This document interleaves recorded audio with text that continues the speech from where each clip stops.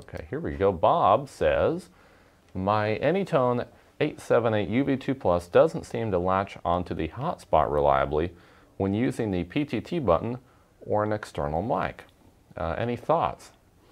Yeah, good question. So, Bob, the radio shouldn't make a difference connecting to the hotspot whether you're using an external mic or the PTT button.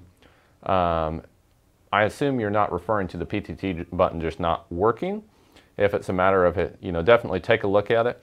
I probably need a little bit more information to really answer this, but if it's just not activating the PTT, that could be a problem.